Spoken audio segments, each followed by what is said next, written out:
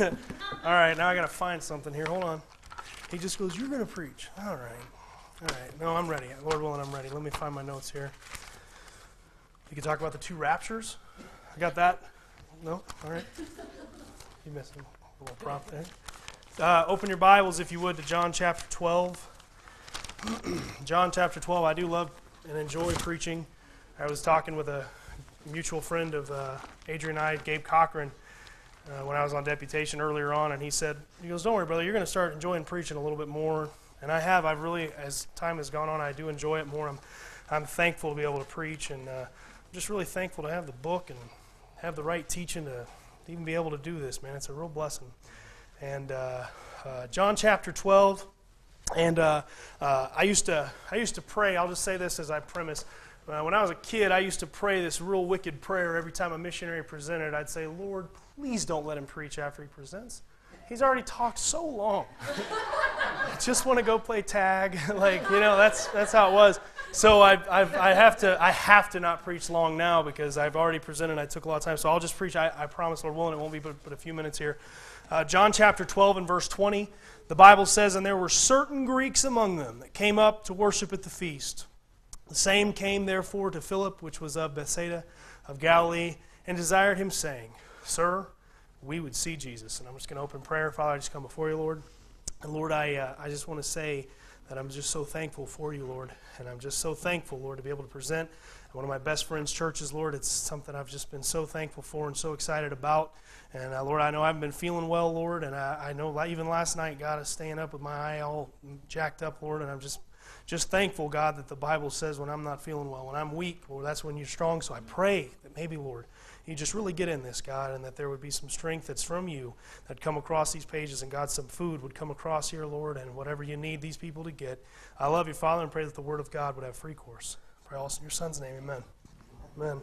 Now, I preached this morning, I talked about God's senses and all that, but I want to talk a little bit now, I guess, preach for a few minutes here on about your eyes and about getting your eyes on Jesus Christ, all right?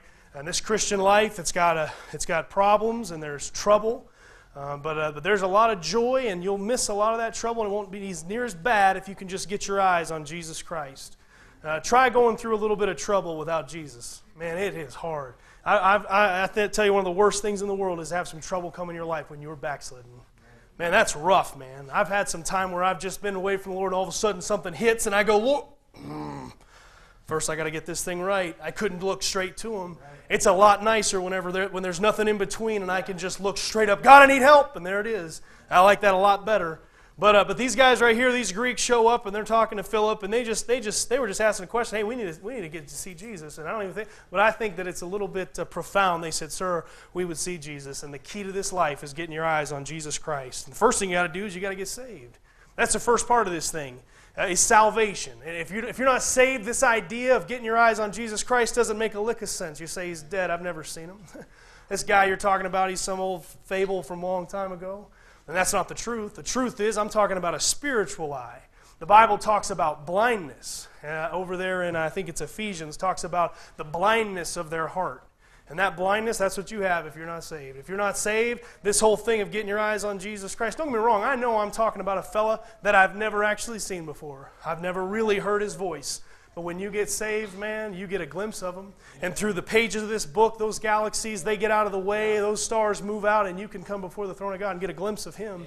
But it comes with salvation. Salvation means you're taking somebody and you're introducing them to Jesus Christ. Turn, if you will, to Exodus chapter 33. Exodus chapter 33. Here's a real righteous fella in his own right. Real holy fella. This is Moses here. And Moses has been talking with God. He's been up on the mount. He's been having some fellowship here. But man, there's something that happens here that, man, it must have just cut him open. Must have just really hurt him. Exodus chapter 33 and verse 18. Look at him here. He says, "And he said, I beseech thee, show me thy glory." He looks up to God and says, "God, can I just see you? Can I get a glimpse of you, Lord?" And the Lord lets him down real easy in verse 19. But in verse 20, the Lord says, and He said, "Thou canst not see my face, for there shall no man see me and live." And that thing carries on all the way through the Old Testament. Not even when you die can you see God. You go to Abraham's bosom. Think about that. You know, these guys, someone as holy as him said, God, I just want to see you, Lord. And he looks down at him and he says, sorry, it obliterates you. It'd blow you away. You can't look on me. And that thing carries through, and all of a sudden, here comes Jesus Christ, man. You know what he says? He says, if anybody sees me, he's seen the Father, man. That's a blessing. Turn back over there to John. Turn back to John. John chapter 1. You got to get your eyes on Jesus Christ for salvation. God's so holy, and you're too human. And there's no connection. You couldn't get there if you wanted to. But Jesus Christ is perfectly holy, and he is 100% human. He was the only one who could be a real mediator. And we know he was God from John 1:1, but in John 1:14 it says, and the Word was made flesh and dwelt among us. 100% human, 100% holy, man. You want to get it? You want to see God one day? You got to go through Jesus Christ. That's where salvation is. Over there in Numbers 21, you don't have to turn there, but there's the story of Moses, and those Israelites were messing up, and God says, man, I'm going to send some snakes in there. And they go in there, and they're biting everybody, man, and everyone's dying. They finally go to Moses, and Moses, can you pray to God that we can be healed and that these snakes will leave us alone? So Moses goes out there, and God says, I want you to make a serpent of clay. Put it up on a hill up there. So anyone that looks on that thing will live. And that thing was a type. He was pointing to Jesus Christ. Turn to John 3, and you'll see this thing. And I know most of you know this, but it's a good reminder. In John 3 and verse 13, look even what Jesus Christ is talking about. He says, John 3 and verse 13, and no man hath ascended up to heaven. Man, that's something right there. I think about that, because all these people act like as soon as they died in the Old Testament, they went up, that they were saved the same as us. No man ascended up into heaven yet. They're all down there in Abraham's bosom waiting for some real blood to come down and a real pure sacrifice. He says, no man ascended up to heaven, but he that came down from heaven, even the Son of Man which is in heaven. And as Moses lifted up the serpent in the wilderness, even so must the Son of Man be lifted up. And Jesus Christ, in the perfect picture of acceptance, of saying, bring your sins to me, his arms are like this. They're wide open. He says, come unto me, all you that labor and are heavy laden, I'll give you rest. You want to get to Jesus Christ? You come through this right here. That's where salvation is. That thing's amazing to me, that serpent. That thing's a picture of sin. It's a picture of the curse, and Jesus Christ said, I'll be your sin. I'll be your curse. Come unto me like this. You want to get to God, you got to get your eyes on Jesus Christ for salvation.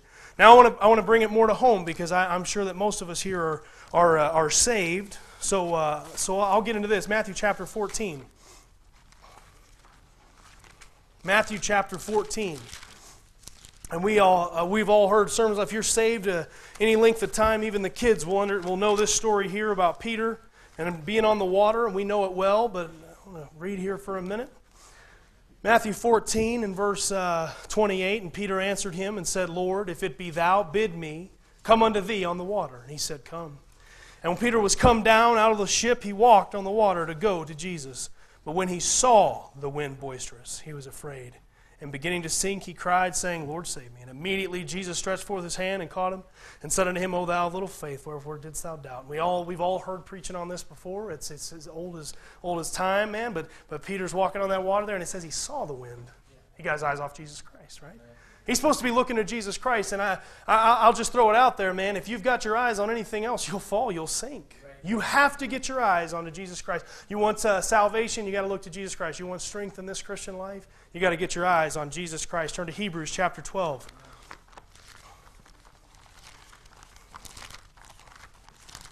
Hebrews chapter 12.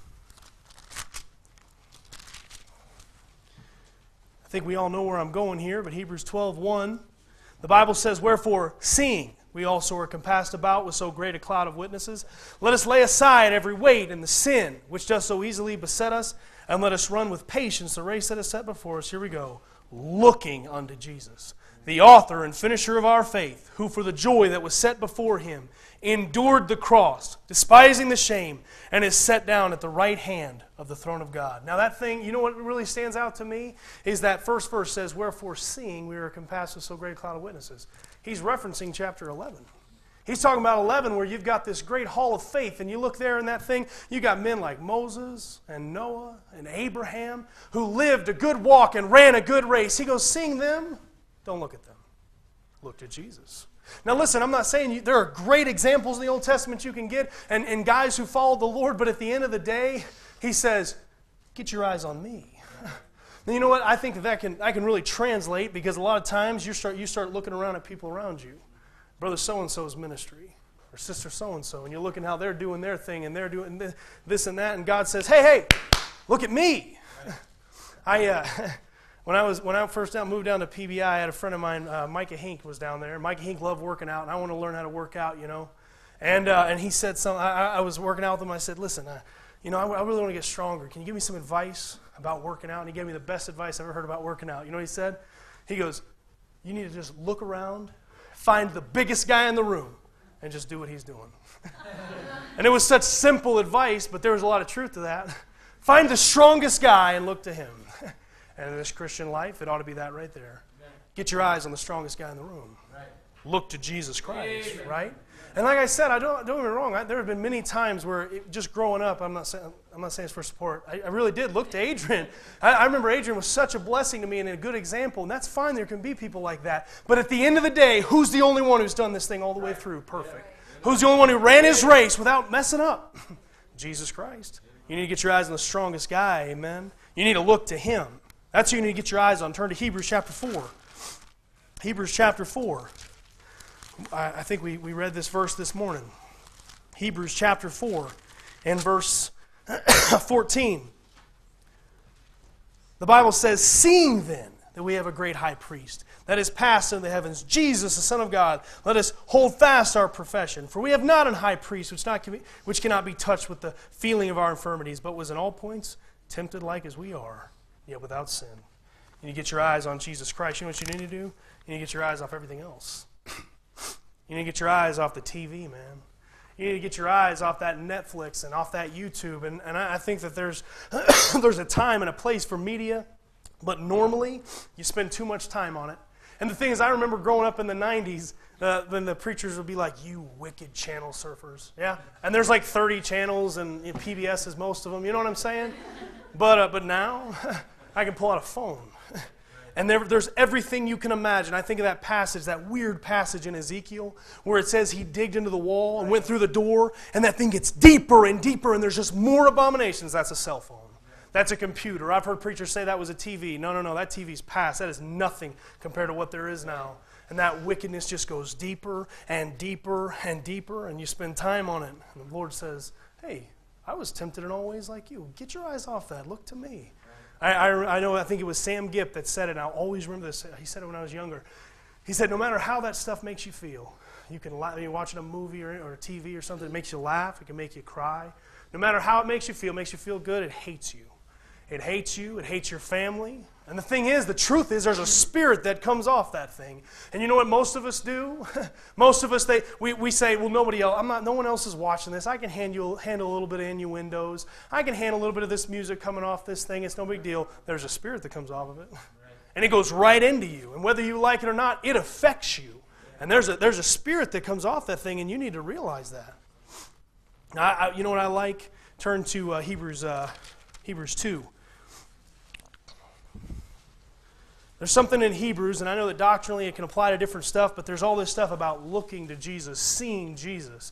And I understand the doctrinal application, but as a Christian, man, you can apply this. Verse 9 says, but we see Jesus. Look down at verse 10. It says, for it became him for whom are all things, and by whom are all things, and bringing many sons unto glory, to make the captain of their salvation perfect through sufferings.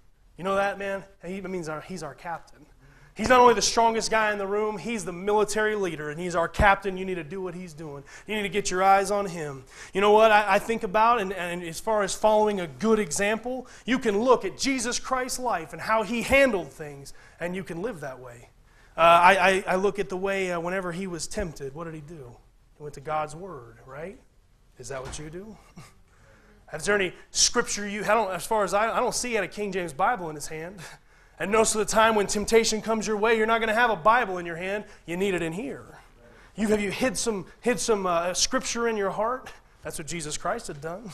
He didn't have to make up his own thing. We all know that. But when he was tempted, he went to God's Word. Do you?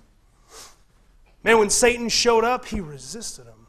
With that word, he resisted Satan. Is that what you do? You just let him walk all over you? Resist him. You need to follow your captain, man.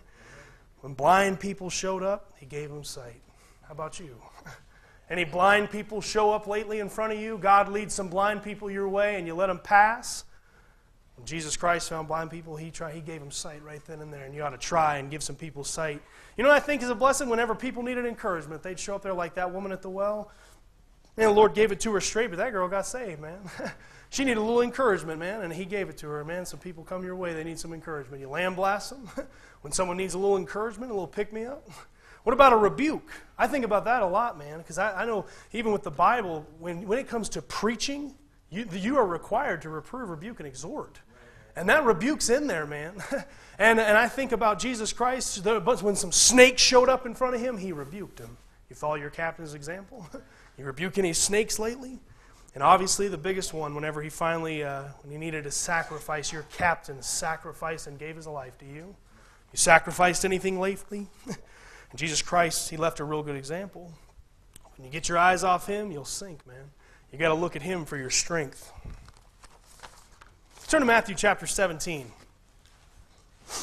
Matthew chapter 17. If you're not saved, you got to get your eyes on Him for salvation. And that's the only thing that makes sense to me, because it's religion's the first step to atheism. You think about that? You sit there and have a guy and he has to work and fail to try to get to heaven, and just keeps messing up, and there's a God up there with a club ready to deck him. And he finally says, man, I don't want any part of this. I just believe there's nothing there. That's the thing about Christianity. It's not religion. Religion, I know we've all heard it. Religion is God, or is man reaching up to God, but Christianity is God reaching down to man. Amen. We need Him for salvation. You need Him for strength. Amen. In this Christian life, you need Him for strength. But the other thing, and I like this, is we get to look to Him because He's coming back one day. Amen. And I know anybody could preach on this. Anybody can make this a third point in a message. But man, I get a kick out of this. I love this. Matthew 17. Now here's the story of the Mount of Transfiguration, and it's a picture of His second advent. But I want to show you what happens when you get towards the end of this thing. Peter says something stupid, and no surprise, but he says something stupid here, trying to do something right, and they're all on their face, and this cloud's scaring them, and God's yelling at them and stuff. And verse 6 says, when the disciples heard it, they fell on their face and were sore afraid. And Jesus came and touched them and said, arise, be not afraid. When they had lifted up their eyes, they saw no man save Jesus only. I want to make an application there. There's a day coming, He's going to say, arise. We might be afraid, might be going through some trials. He's going to say, arise. You're going to lift up your eyes, and you're going to say, no man, amen. Save Jesus only, man. I'm excited about that. I'm excited about going to heaven, man. Can you imagine a city with no sin? Man, I think about that a lot, man. We were just out in California, man. That's a real hellhole out there. And the Lord was real good, man. He let us lead quite a few people, Lord, which was a real blessing. I'm excited about that. That was a blessing. But man, we were in LA. I can't even, and even up in New York City. Went up here this last year, man. Just imagine it with no sin. And that's heaven, man. No garbage trucks, no dumpsters. Think about that. No trash blowing around. Hey, no homelessness, man. That'll be a real blessing, man.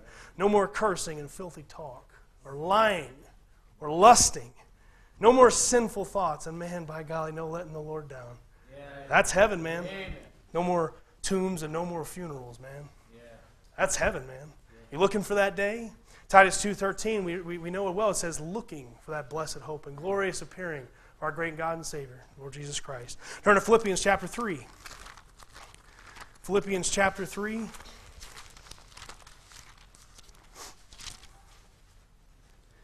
And verse 20. I know we all know this stuff here. Philippians 3 and verse 20 says, for our conversation is in heaven, from whence also we look for the Savior, the Lord Jesus Christ. You've been looking for Him lately? You've been looking for Him? That's what the Bible says. We're supposed to be looking for His return. Looking to finally see Him. And that excites me, because these first 2 points mean I have to see Him with spiritual eyes, and there's coming a day when I can see Him for real. And I can see that Savior, man. Amen. You know what? I think about doubting Thomas, and Thomas doubted and all that, and the Lord said, hey, there's some people coming, and they're blessed for believing in me because they haven't seen me. I haven't seen Him. I've been preaching here for a few years about a guy I've never seen. I can't wait to finally see Him. Amen. That'll be a blessing, man. But you know what? I remember Dr. Ruckman used to say, trouble is supposed to make you homesick. Trouble in this life is supposed to make you homesick, and if you're not homesick, you'll fall in love with Egypt. You need to think about that. If you're not looking for that and looking for home, then you know what? You'll get satisfied with what's around you. Right. And Satan has done a real good job of putting that phone in your hand, putting that Netflix and putting all that Amazon stuff. All that stuff, you know what it is? It's just material stuff that's just supposed to keep you like, man, I think I'm satisfied here. I think I'm satisfied. This will do just fine. You're supposed to be looking for something else. You're supposed to be you're supposed to stay homesick. Don't fall in love with this world. Don't fall in love with Egypt, man. There's no better use of your time and energy than living for God's exaltation, man. That's a blessing to me, man. There's no better time than just living for Him and living for His glory and looking for His return. Thanks, bud. That's my last point. All right, good. You know there's going to be some Catholics who make it up to heaven. And I know of one personally, and she's an older lady, and she got saved and just never left the Catholic Church. And they just don't know any doctrine or anything. There's going to be quite a few of them that probably make it up there, and they get to heaven, and you know what? They're not going to be looking around for Peter. Oh, yeah, I like that. There's some Jews who get saved, but they believed in Jesus and stuff, but they still believe in all that laws and all that stuff, and they're going to get up and they're going to look for Abraham or Moses. There's a bunch of contemporary Christians, amen. They're not going to get up there and look for their pop singers and rock bands and all that. For once in their life, they're going to be set straight, and they're going to be looking for that. And all those eyes, they'll be on Jesus Christ. Man, that's going to be a blessing, man. You're supposed to be looking unto Jesus and getting your eyes on Him. I'm going to close with this. Ephesians chapter 4. I think I mentioned this verse near the beginning, but I want to close with this. Ephesians 4 and verse 18.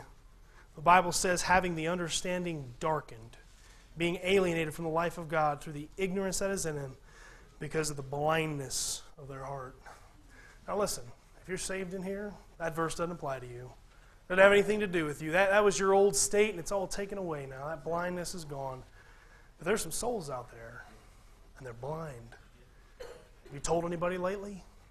Now listen, I'm going to say this. It's not in my notes, but this has been convicting me a lot lately. That you probably, I know I do it, but you pass somebody, and because you were friendly or nice to them, you think that makes you a good Christian. It makes you a terrible Christian. It makes you a nice person, right? But anybody can be a nice person on the elevator. Be friendly and comment on the kid there, yeah, good-looking kid. Get off the elevator, and you're a terrible Christian. What about telling them about Jesus Christ? They're just blind. They step off that elevator, that might be their last chance, and there's hell. They step off into it. Man, if only we could get a glimpse of that place.